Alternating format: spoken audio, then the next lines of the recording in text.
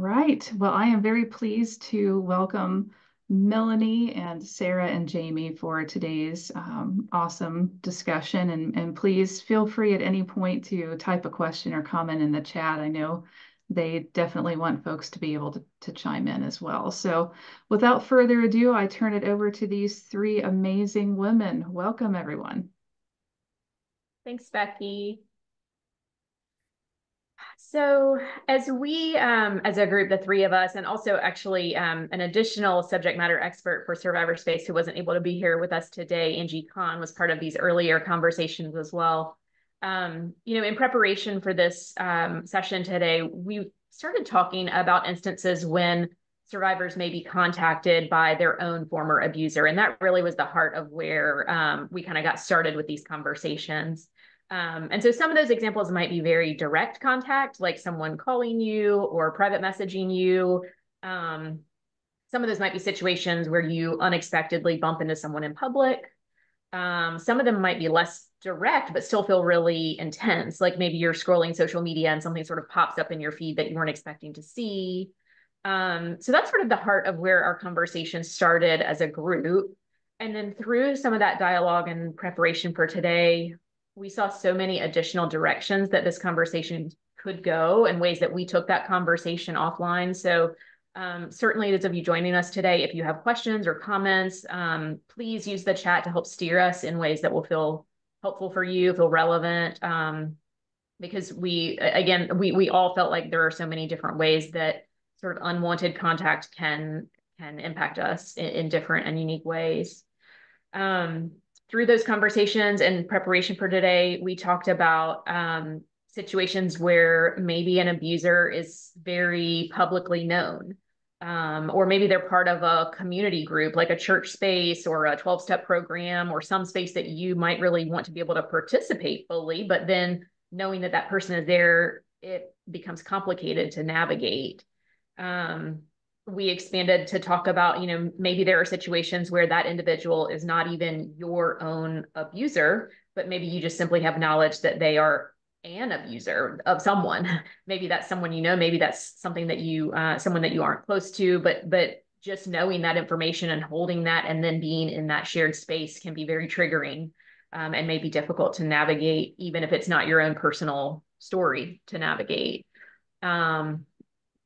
I think in those early conversations that we had as a group, we talked about trying to remove some of the stigma and the secrecy around this topic. This is not a topic that any of us had really seen presented in a circle or a workshop like this. But so it's something that we all have had experiences with. And so we wanted to really normalize that for anyone who's watching or joining today. Just, if you found yourself even not having direct contact, but maybe you just found yourself thinking about that abuser over the years, maybe wondering where they are now, or Googling them, or social media stalking them, kind of looking up their profiles just to get information about them. All of that is really common. And maybe that brings up a lot of mixed feelings, right? About like, I don't want contact with them, and yet I'm still sort of seeking out information about them. So some of that can be hard to sort of reconcile. Sometimes we might have thoughts about them, like not wishing good things for them, hoping that we find out that bad things are happening to them, maybe revenge fantasies about them. There's just so many things that we don't acknowledge or talk about a lot, and that we wanted this to be a safe space today for us to kind of broach some of those topics. Yeah. So anyway, that is a long-winded, long list of directions that we sort of in preparation had sort of thought directions we could go today. Really, our goal for today is just to have some open, honest dialogue among ourselves. And like I said, hopefully those of you who are in the chat will feel comfortable to join in as well. And just kind of share the space about how we may navigate this stuff. I think for me too, jumping into this conversation, I've probably thought of this on my own journey many times in all of those various ways, or many of them.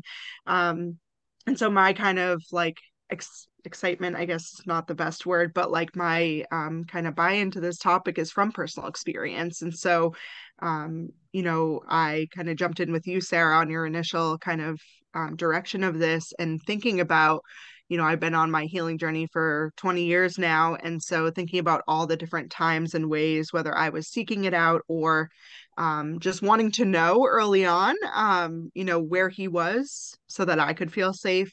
And then it turned into like, is he doing well? I hope not.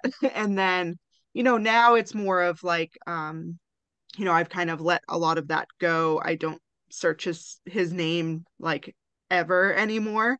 But then had an experience where, I saw a picture of him with a friend from college, and she didn't know that he was connected to my abuse. She knew about my abuse, but did not know that he was the one. This was again probably 15 years after the abuse, and so he had gone on with his life. I had gone on. She had gone on, not knowing the connection there. And so that was really my jumping off point of like having this like again like stop searching, stopped, for safety reasons, because I've been safe for many years, but really having this unexpected contact, and although he didn't contact me, it felt too close to home because it was someone that I had been in college with and grew up with her family and her younger sister, and am still connected with today. And she had no idea. All she knew was that he was very kind of forceful in his demeanor that night at a wedding that she was at, and like not knowing the connection at all. So there was a heaviness about like, this is so many years later. She's in a space with him, obviously. I see the picture. It looked like he was like the videographer at the wedding. And so, being able to like wrestling, like, do I bring this up? Do I not? Like, she's an adult. Do I need to protect her? There was a lot of, and I was a child when this happened. And so like maybe he's like stopped hurting people. And I don't know. So there was a lot of like complicated, complex feelings around that. And I did end up calling her and letting her know. And that's when she told me like he was very forceful and wouldn't take no for an answer. And so that was both not like expected, like in my mind he was still the same person who hurt me, but also like kind of discouraged because I'm like, "Ugh, he's still doing this out there just with people his own age." And so it's just like it's just like all those feelings, like even if you haven't thought about it for years and then it like crosses your path unexpectedly. And so that was really my lens on this, and then kind of pooling into some of the other ways. As we unfold, I'll probably share more examples, but just wanted to give like my perspective and how I got involved in this conversation. Yeah. I think too, my buy-in comes in from like personal experience and then also working with other people who have survived, various things. Um, you know, I think like with trauma and like being a survivor, for me, there's like a lot of like anger in that. And almost the anger comes from like I did not ask for this. And like just listening to your story, Melanie, thinking about like just how much emotional space and like time and you know conflict and like tension that created for you. And it like makes me like angry for myself when I like have stuff like that pop up, but it makes me angry for you too. Like that was like so much energy like into like this guy just being a videographer like at a wedding, and it just sent you into this like spiral of like, do I tell her, do I not tell her, what does this mean? Having to rethink about the abuse that occurred. um so yeah, just coming in with this like perspective of like that we even have to like be having like conversations like this, and we have to be like navigating a world where like at any point in time we can potentially feel unsafe or have to like relive things that have happened to us. I know for me, I have like several examples of like unwanted like contact with like abusers. Um, but for a while, especially really early in my recovery, I like spent time in like 12-step programs. And there was like a youth group that I really like enjoyed going to.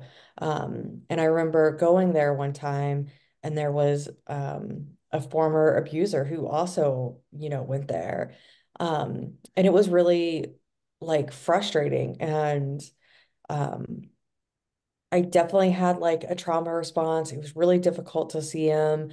I eventually stopped going to places where I thought he would show up or like frequented often. Um, and I remember going to like an event that like I didn't anticipate him being at. And he was there. And not only was that he there, he was like talking to like one of my friends. And it was like, all right, well now like I have to do something. Like, um, this is not a man who should be talking to like my friend who's in like her 20 somethings.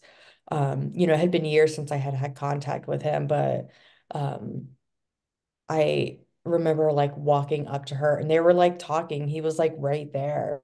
And I was like, hey, come on. Like, we have to go. Like, you can't, like, you shouldn't be talking to this guy like in front of him. And so we never actually like communicated. And I think that was like the last time I saw him, but it was definitely like the most intense. Because like just because of who I am, I have this like sense of like justice and like, felt protective of my friend. It's like, this is not somebody like, um, and the truth of the matter is like in 12-step programs, there's a lot of abusers who show up in those like spaces. But like this was like a guy I knew about and like I could do something. And so I did, but it came at a cost to myself, On one side, I felt like good about myself because like I had stood up to him in this like really direct way. And another time it was like super scary and um yeah, brought up all these like emotions and made me think of like, you know, abuse that I had from him. So yeah, I'm definitely bought into this topic too from like personal experience and for like wanting to stand up for others and help other people try to navigate this like difficult topic. Mm. Yeah, I I think think it's a like, go ahead, Sarah. oh, go ahead, Melanie. Go ahead. I was just gonna say, like, there's another sense of like re-victimization or violation, when you're faced with it again, and like in a similar context, like in a faith community. So I found my faith is part of my healing journey. So basically, to heal from what he did to me, and many years later, I got wind that he was attending a church, not my church, nowhere near me.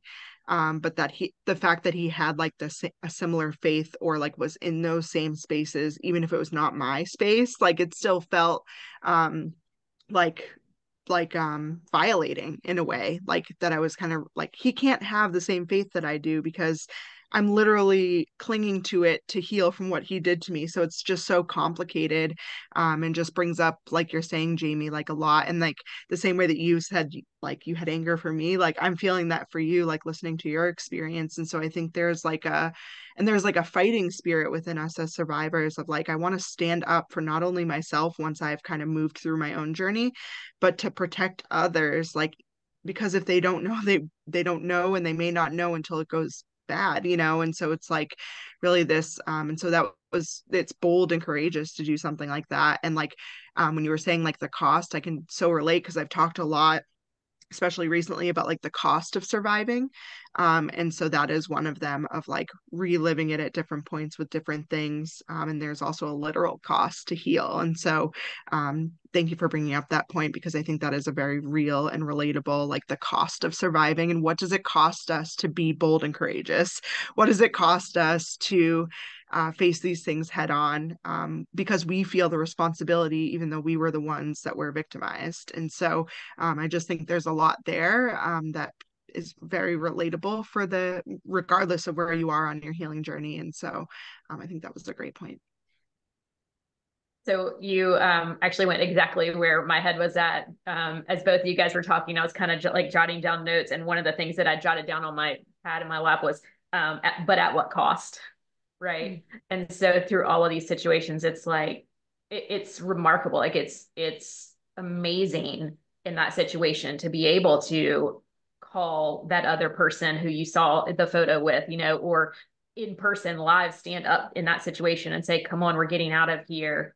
But there's so much emotional bandwidth that goes into managing that in the moment, in preparation for it, in processing it afterwards, right? Like the burden continues to fall on survivors to be the ones who are doing that, right? Like the perpetrator who is just like navigating these spaces is not carrying that burden, right? And so then it just also takes me that place of like, in addition to the remarkable way that in those two examples that we're talking about so far, you guys both moved forward with, on some level, addressing it head on. It's also not our jobs to do that, right? Like there may be situations where that cost is not something that we're in a position to tackle, right? And so also helping people to know, like, you don't have to carry guilt or some sort of like moral burden in that situation. The burden is not on survivors to fix all of these situations, right? So it's great that there are some situations where we can come forward and say something and fight for justice.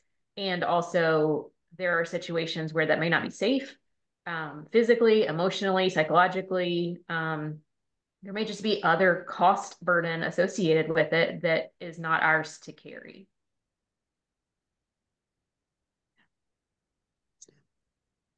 I definitely agree with that. Melanie and I were talking earlier, and we were talking about like, so what happens if like an abuser, whether it's like someone who personally abused you or someone you just know is an abuser who has abused someone else or like other people, like what happens when those people like show up in spaces and like you have to like make a choice. And Melanie was like in one camp and I was like, in this other camp of like, oh, for me, I would like totally avoid like avoidance is it gets like a bad rep, I think, in like, wellness, but I'm like, no, avoidance is like a great tool. Like if I can easily avoid something, I'm in, like sign me up.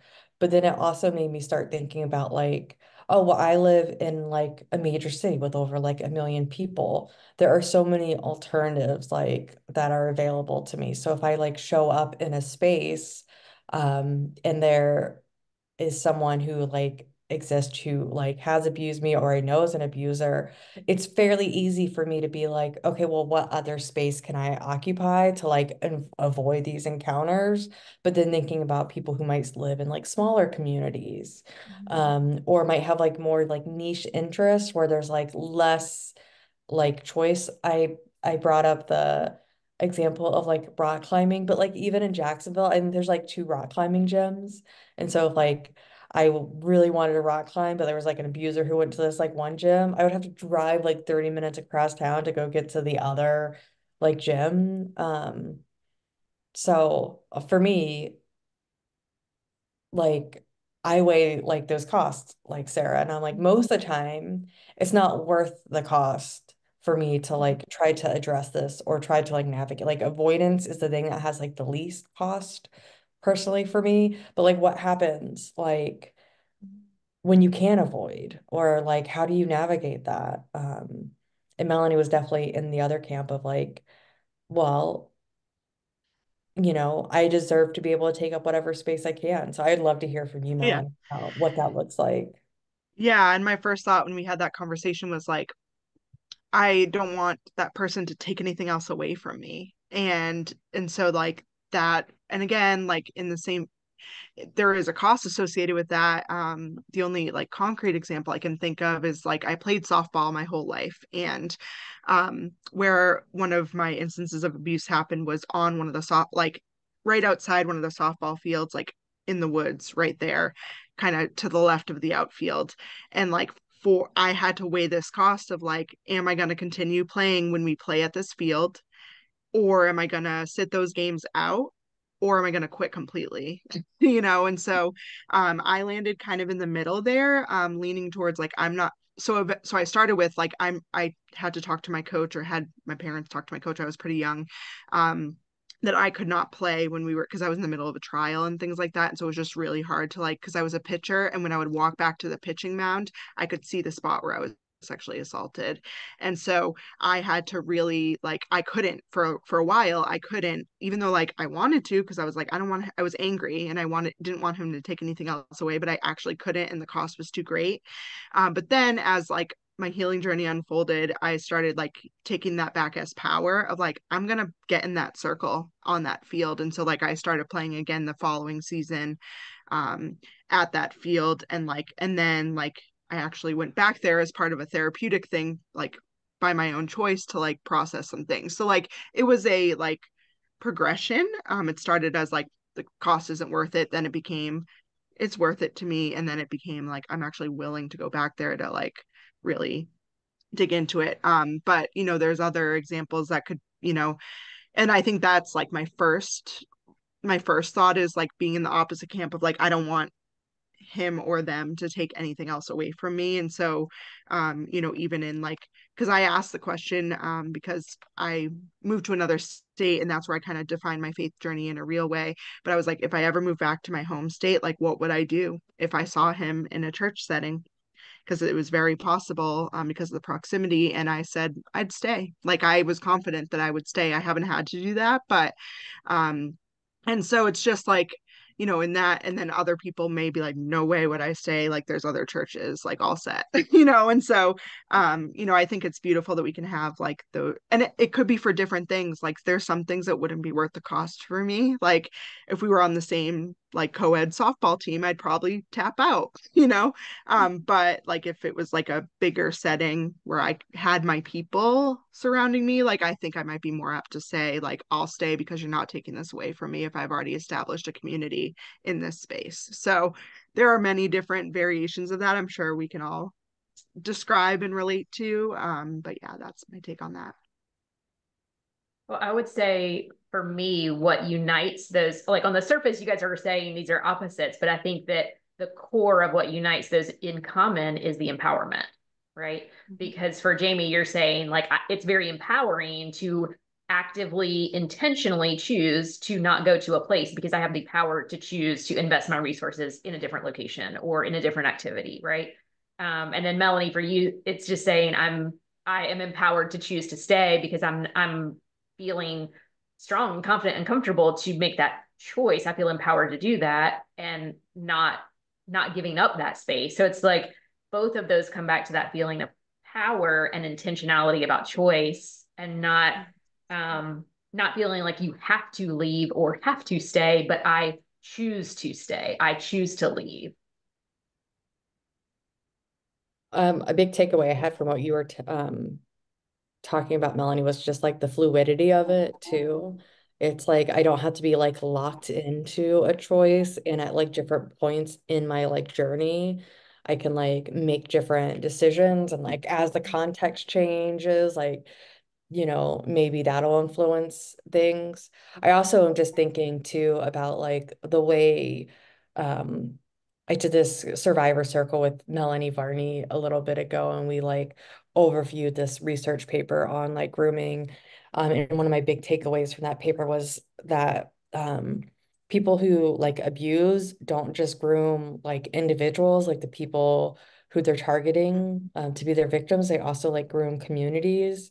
Um, so thinking about this really like tragic situation that happened to like my friend and this guy she married, and like things that ended up happening. Um, this guy was like really prominent in the community as far as like in the church, like leading youth groups, like doing different like ministry things. And no one would have ever suspected like what he was like really up to. Um, and so it is like possible, that I mean, I think really common that abusers will end up being these like prominent people in like communities, or like engage in these activities like going to church. It's because they're trying to groom the community. They're trying to like get that image of like, oh, there's no way that could have been him. There's no way that he would do something like that. Um, so. Yeah. And so then when we do have any of these type of experiences where then there are other people involved, then it's like well, now this unwanted contact that I'm having with this abuser in whatever setting, church or a family get together or a social media space, whatever. Well, so now I'm in this situation where am I going to disclose? Um, if so, like, was I intending to disclose to these people ever? Certainly, probably not in this exact moment, but how I choose to navigate the situation and what feels like the safest choice for me, or what I want to avoid, or what I want to stay involved in, or whatever those choices are, right? Then I'm having to potentially involve other people who are also part of that community, who have also likely been groomed, to your point, Jamie, right? So now I'm having to do a lot of navigating, not just my own personal navigating, but navigating all these other relationships that are part of the web.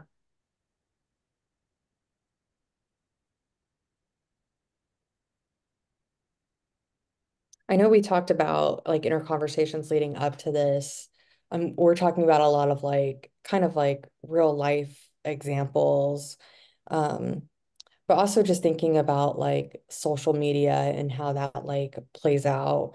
Um, I don't have like, I don't think I have any personal experiences other than like maybe someone popping up and like people you may know. Um, Mm. but what does like unwanted contact like via social media like look like, and how do you like navigate that?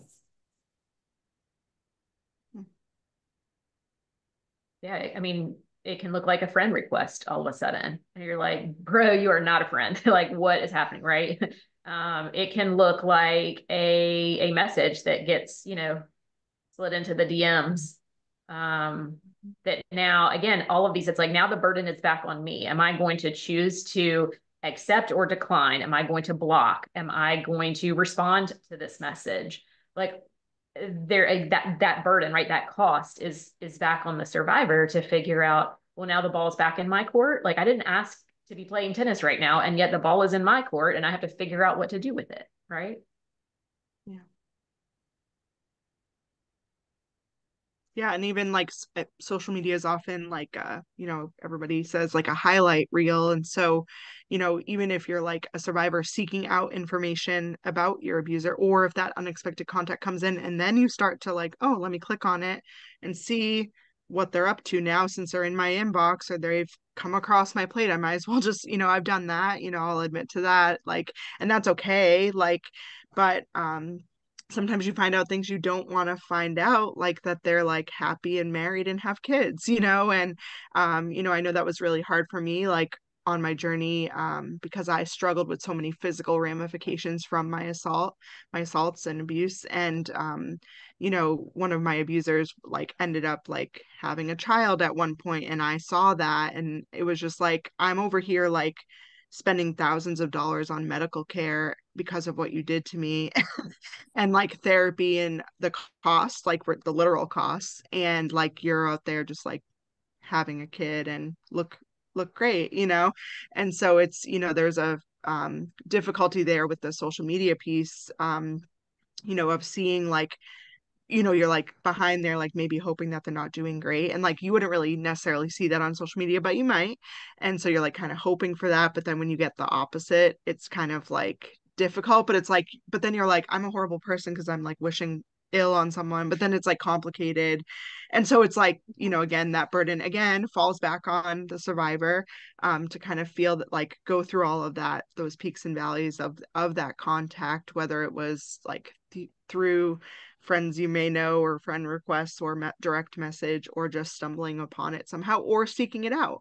And so it's just like, it's not only unwanted contact, but it's like unwanted information, and hoping the information would have been maybe different. And then, then if you do see they're like, not doing well, then it's like the fact that you're like kind of happy about that is like, another complicated thing to walk through. So I think social media can be very tricky, even if it's not a direct contact, even if you just see it as a survivor.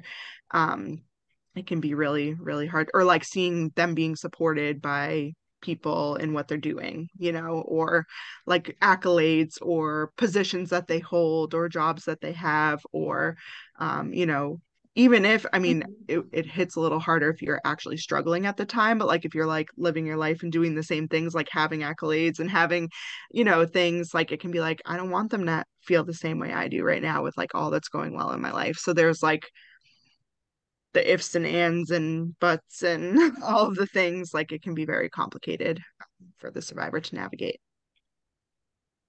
I think, Even go ahead, I was Sarah. just say like super quick, like even proactively on the front end of that too, survivors who are like, well, I'm going to just avoid, so I'm not going to have a social media presence because I don't want an abuser to be able to stumble upon it or find it, or operating on a very like limited locked down basis to where people aren't able to search for you, or, all of the privacy controls that people use. So, and some of that being for legitimate safety concerns too. Not just avoiding unwanted contact, but, truly for safety reasons. I had a similar thought too of like even proactively thinking through like what names do you use on social media and like how searchable are you and like are you easy to find on social media? I've always had the problem of having a unique name. So like very easy to find like on the internet and just having to like make choices around my internet use to once again like to proactively like avoid unwanted contact. Yeah.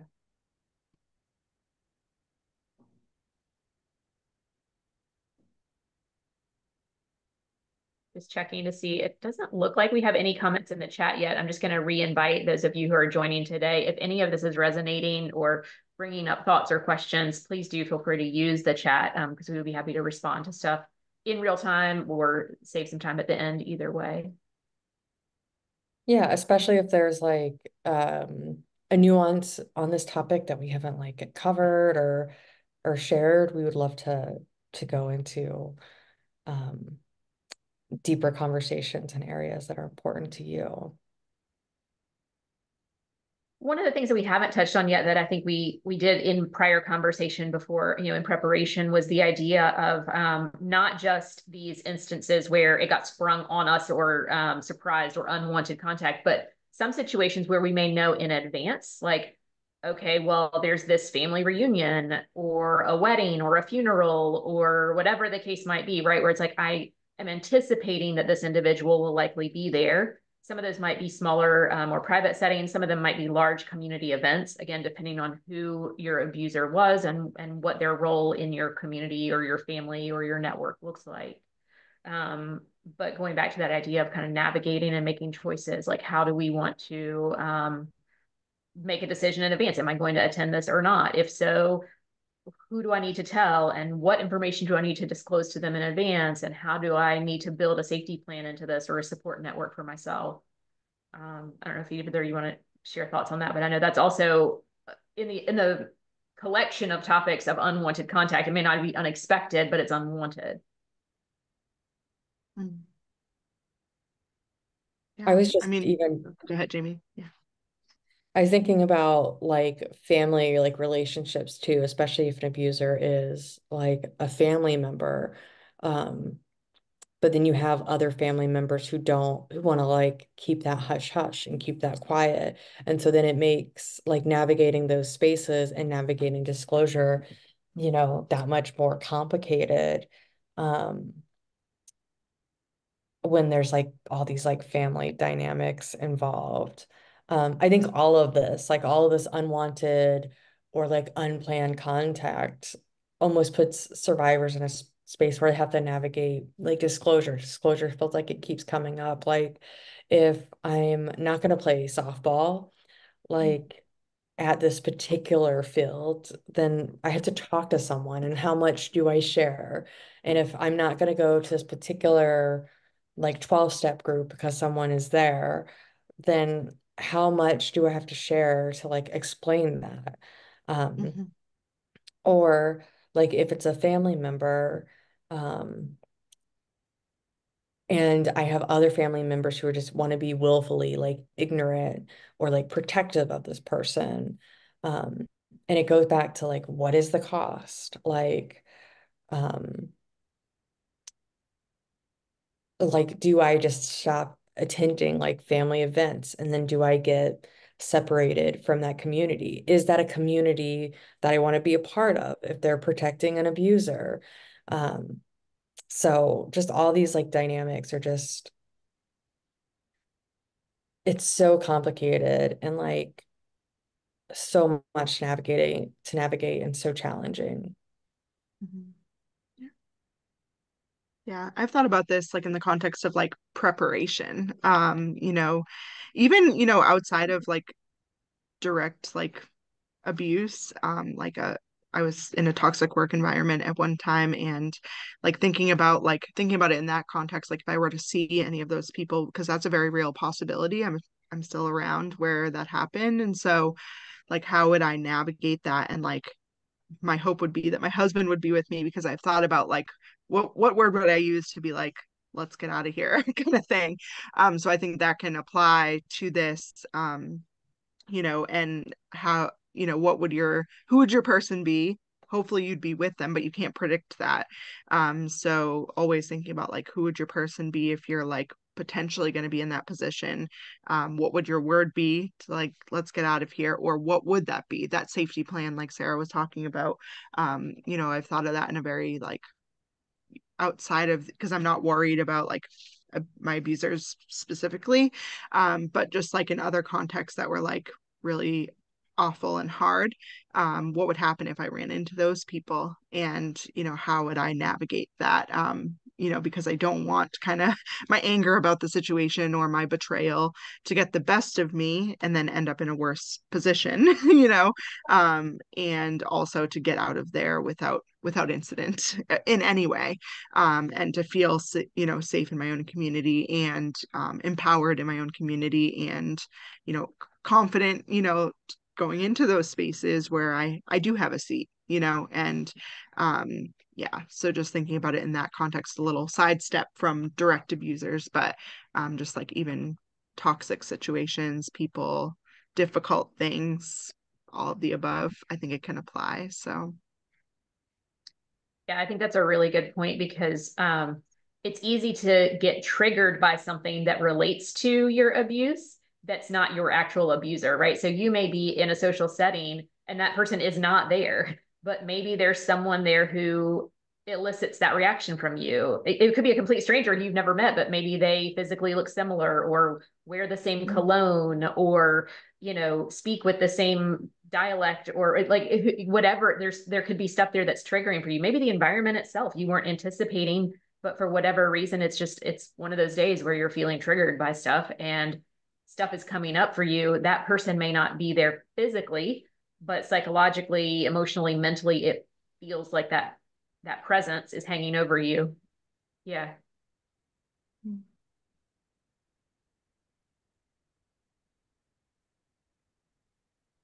I wonder if either of you would like to speak to this. I know we had talked a little bit before in our conversations about some of the burden of carrying some of those like internal conversations that we may be having in our own mind towards that person, whether it's actually going and searching out information about them or whether it's just an internal monologue of like things that we say to ourselves about them. Um, and just thinking about the ways, as a therapist, there are some forms of therapy where people will even sort of assign a homework assignment of like write a letter to these people from your past. Not that you're necessarily going to deliver the letter to those people, but that exercise of kind of expressing that.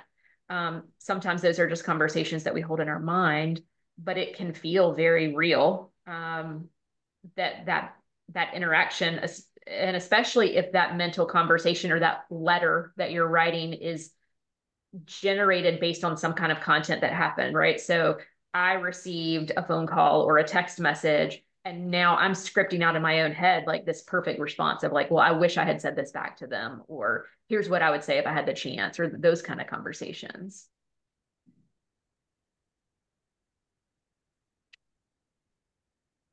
Yeah, I think I've definitely had those like that internal like dialogue with myself where I'm a really like empathetic person. So I think there's um ways in which I try to like understand like from like the abuser's perspective, like what happened, and um not to excuse what they did or anything like that, but just to have like some sense of understanding, all the way back to like, I hope the worst and most awful thing in the world happens to you. I hope you end up in prison for a long time.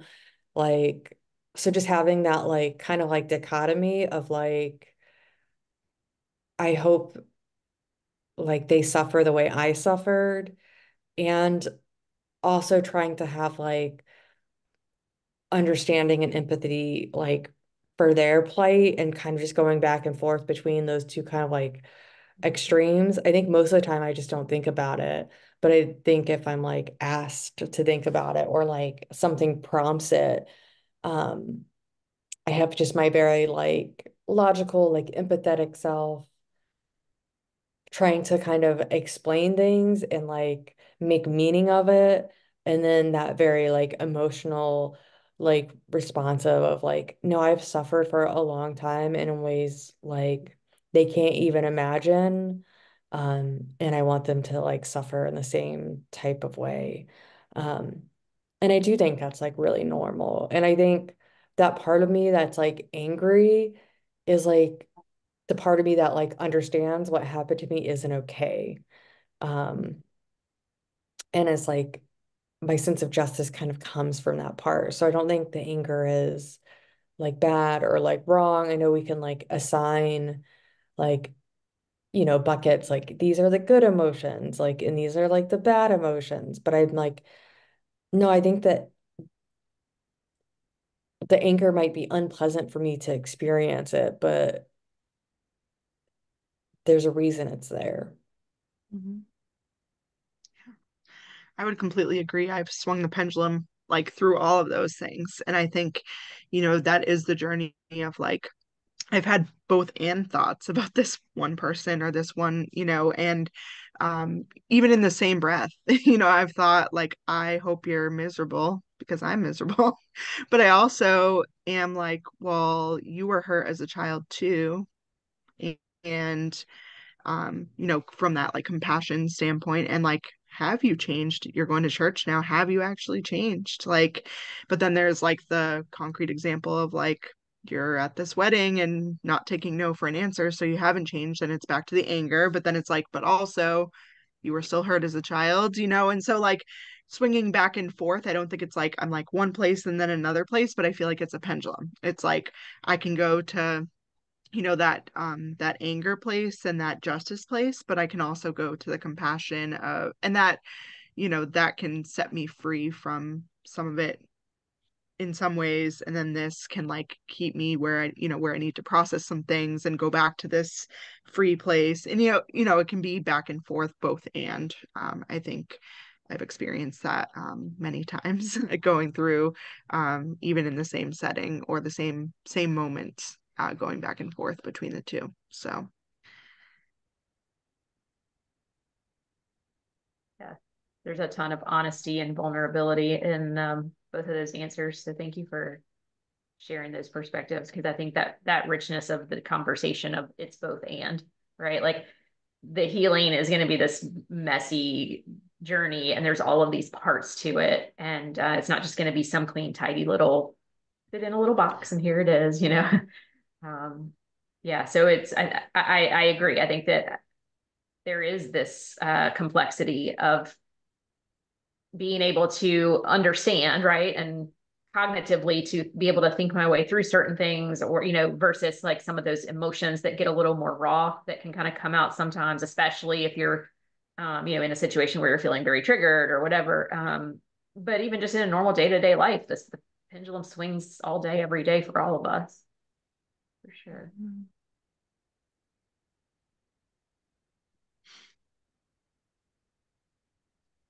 So we still have some time, but as we start moving towards closure and wrapping up, and then saving some time in case anyone wants to chat, or in case Becky has any questions to come back on with, um, do we want to start our sort of wrap ups of like what our takeaways are, or what we hope people are able to take away from our session today? I think my biggest like takeaway is like however you navigate it and like whatever comes up for you is like okay. And it's probably um like survivorship can feel really like isolating sometimes. But like spaces like Survivor Space, you know, where we can come together and say like me too. And not just like me too because we've experienced abuse, but like me too as in like, no, like I feel that way too, of just like these things are really common. They're not things you have to like navigate on your own, and other people have like experienced them. Um, so just kind of like normalizing the like if you choose to avoid, if you choose to confront, if you choose to like disclose, like for me, it's like this is something that you shouldn't ever have to be doing. Like, and however like you choose to like navigate that is like okay. And like have your people, you know, whether that is like a therapist or like a support person. Um, to help you like talk through those like decisions. I know for me, like the story at the very beginning that I told about this guy in like 12-step programs, I didn't really have like the language of like trauma back then. I just was feeling everything happen like in my body.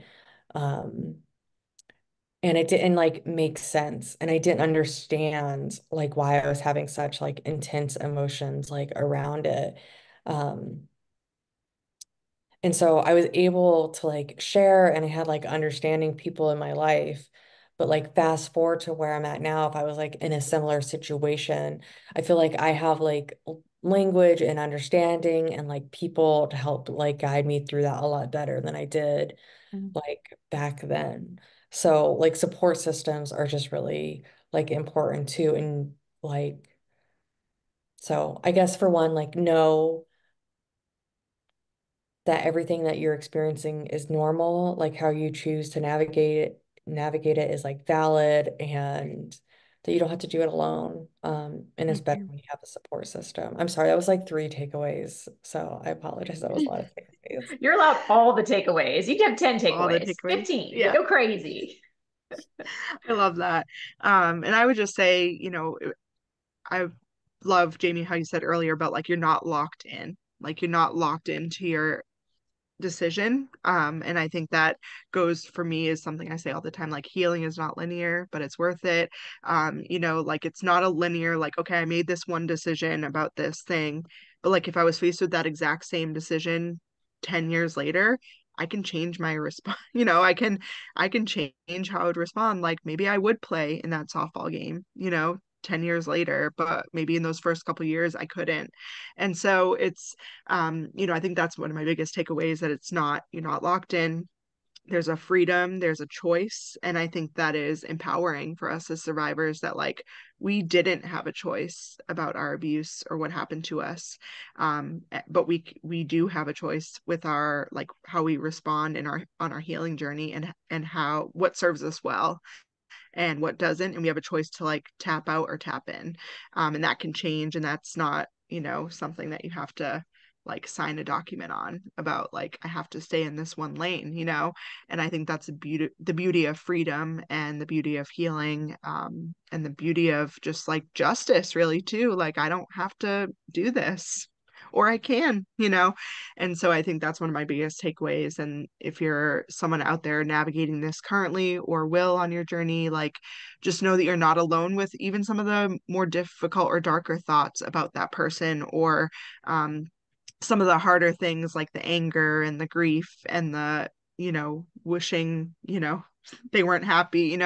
Those things are also, and again, the word, like, I think a lot of times I know for me, on my survivor journey, I was like, I was searching for normalcy. I wanted to feel normal. I wanted to feel like, like, because this was such a thing that was the opposite of normal that happened to me. And so it was like, so I think it is, in a lot of ways, the word normal is not a great word, but I think in this context it is, because it's like, what you're experiencing is like all of us can probably say yes to that in some form, like that you're not alone in your thoughts, in your actions, in your like difficulty of decisions, and in the wrestling of that. Like you're not alone. You're not alone in the in between, in the not knowing which choice to make, in the battle of that, to make the call to that person who's been in the same space as someone you know is unsafe, to confront them. You know, you're not alone in like the nitty gritty, like back and forth that can cause you, or the different emotions.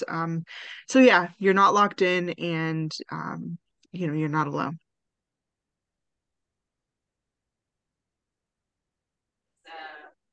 Both gave really solid wrap ups. You definitely hit some of the same points I would have made. I would add one that hasn't been mentioned yet is really giving yourself grace, and knowing that it can feel like a lot of pressure if you're thrust into a situation and all of a sudden this person is there and like you weren't expecting it, and maybe you avoided, or maybe you stayed and said something or didn't say something. You can go back and like slice and dice that in your brain a million ways, and feel a lot of pressure that like I should have responded in like the perfect way, or oh, I wish I'd had this like perfect comeback, or I should have known, I should have predicted they would be there, I should have avoided it from the beginning. Like you can play all those mind games, but the burden should never have been on you. This should not have ever been the survivor's job to navigate. It has been thrust on you, and so here you are in this position of having to figure out what to do with that. So always knowing that no matter what you did or didn't say or do, there's that's okay. I mean, Melanie, as you said, it's normal. It's something that somewhere out there are other survivors in this community who have experienced the same or similar situation and have responded in the same or similar ways. Some of them may be celebrating that response, some of them may be regretting it, but just having that space of forgiveness for yourself and of grace for yourself as you navigate it, and knowing that there's no one right way to do it. So if there's no one right way to do it, then you definitely didn't do it the wrong way. Um, yeah, I think That's that would good. be my final wrap up. So we'll pause for a second, see if there are any questions from folks who are joining us today, or also Becky, if you have received any, or if you have any of your own that you want to throw in the chat or hop back on the screen and share with us, that's fine too. And we've got a couple of minutes before we're completely done to wrap up for today. Great, thank you. I'm keeping my video off just so folks can concentrate on the three of you. Great, great presentation. Yeah, I appreciate both the like the logistics side of things, but also sort of the emotion side of things, how complicated it is when you have to navigate these situations. And just I can, personally thinking of my own experience, feel that sense of like anger. It's like I have to think about how I'm ordering my life to accommodate this person's space where they don't have to worry about it at all. It's yeah, I can feel that for you all and for myself.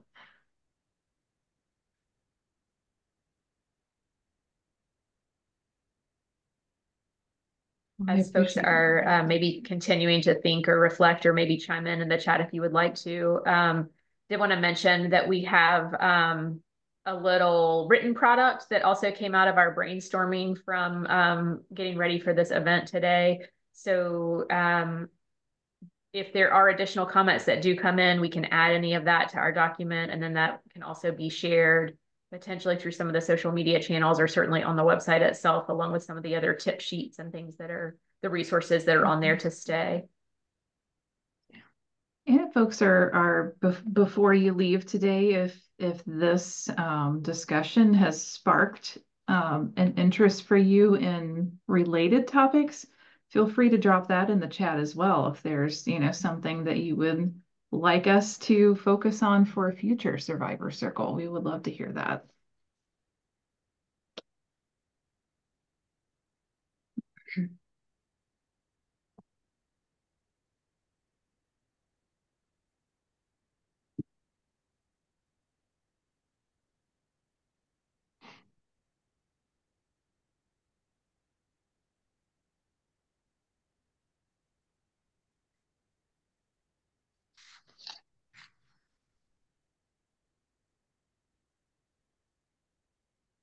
I know for me, I just want to say I'm really appreciative of Melanie and Sarah for like having this like conversation. I'm glad that I got to be a part of it.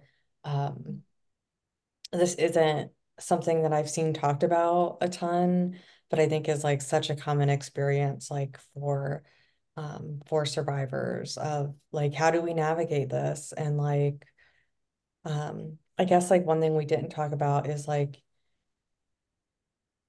we've been talking about these experiences in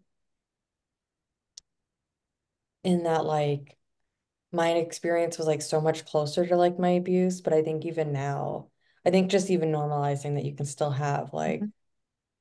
these same like feelings 10, 20, 30 years like Mhm. later as well. I Yeah. think that's like something we haven't said, but like unwanted contact doesn't can keep happening, you know, beyond like the first year, the first 5 years, or like 10 years later. Um, you know, it can be something that goes on for a lifetime. And it's okay to have those responses even decades away from like the abuse. Mhm. Yeah, it's good.